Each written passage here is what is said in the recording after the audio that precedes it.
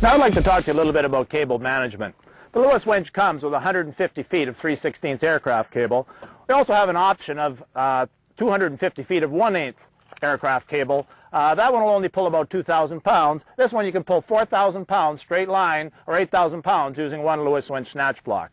Now there are some people that have tried the new synthetic ropes with the Lewis winch, and they say that they've had good luck with them. We see some upsides and some downsides. It's extremely expensive, not as wear resistant as the steel cable is, and it doesn't work well in high temperature fire areas, search and rescue, that sort of thing. The downside, of course, is cable, is that it will kink, and you have to be careful, especially when you're first unwinding it. Now, when it comes in the box, it's all wound up like this, and of course it doesn't really want to go straight. So what you have to do is persuade it and stretch it all out, all 150 feet, in a long straight line, being very careful that you don't kink it. That's actually the most critical time for your cable. Let me just show you here. I have a sample cable. And when you're unwinding it, you can see that you can get it all tangled up if you're not careful. So what you want to do is carefully untwist it and keep going until you've got it all in a nice straight long line. Now what the cable will want to do, if you get a kink in it, is it'll want to go like this. And if you pull on that, the harder you pull, the more likely you are to get a kink.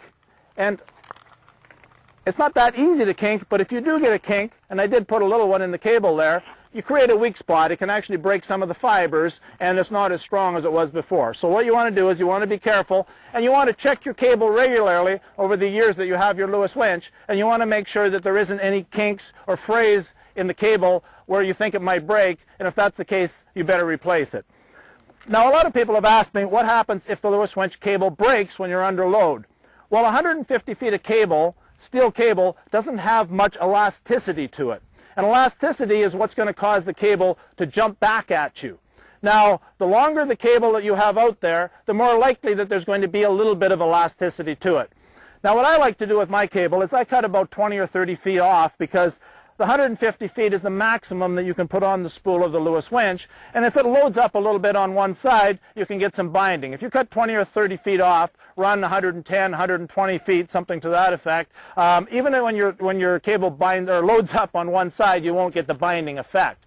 Now what that also does is it lightens the load a little. This full load of cable weighs about 7 pounds, so by taking a few feet off of it, you can lighten your load by 2 or 3 pounds fairly easy. Now what I'll show you is how to load up your cable. Once you've got all 150 feet stretched out of your new cable, what you want to do, or if you're replacing your cable, take all your old cable off in that case, run your new cable in underneath the roller on the front of the fairlead and in between the two side rollers. Then simply stick the cable into the hole provided. Once that's in place, by hand, roll up several wraps. And when you get several wraps, 10 to 12 wraps, put a piece of duct tape around it so that you know when you're pulling your cable out that you've reached the end, that's as far as you want to go. Now once you've done that, make sure you've got a weight on the end of your cable, fire up your saw, and bring it in like you would if you're pulling in your load. Now you've got your cable in place. Now that we've inserted our cable, we've got 10 or 12 wraps around our drum, and we've put our duct tape on, as you can see. We can fire up the saw and bring in the cable and wind it all up. I've put a little weight on the other end of it so that we've got some tension on, and we're ready to go. So decompression on the saw, on with the switch. So the clutch is in place.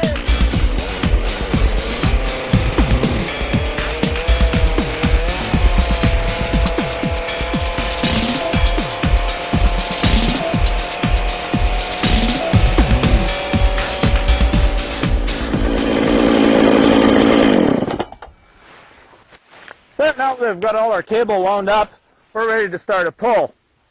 Now I'll give you a couple little tips that I've learned. What we do is we put a little hole on the end of the brake handle on the Lewis winch. What that's designed for is so you can hook a bungee cord on. Now when I install the brake handle on the Lewis winch, I make sure that the main bolt is fairly tight so that the brake is somewhat stiff. That way I can set it and hold, and the bungee cord will hold it in the position that I leave it in. I'll show you why I do that. Take the brake completely off on the Lewis winch. I start unspooling the cable. Unhook the clutch here first. you'll see that it's fairly easy to get a bird's nest like that, or a rat's nest as some people call it. Now, if you put some brake on with a bungee cord, it's a bit too much, about there. Okay, now you can see that I can easily unspool that, and I don't get a bird's nest effect because there's a little bit of tension that doesn't allow that spool to get going faster than when I'm actually pulling it out. And that's what, in most cases, causes your bird's nest or your rat's nest. So that's one of the tips that I just wanted to pass on to you. Now, I hope that we've answered all of your questions here for you today. And have a look at our website, www.lewiswinch.com. We have lots more answers, we have lots more videos, and we have assembly instructions there. And if you can't find the answer you're looking for there, please send us an email, info@lewiswinch.com. We'll be glad to answer any questions you have. Now let's go out and have some fun with our Lewis Winch.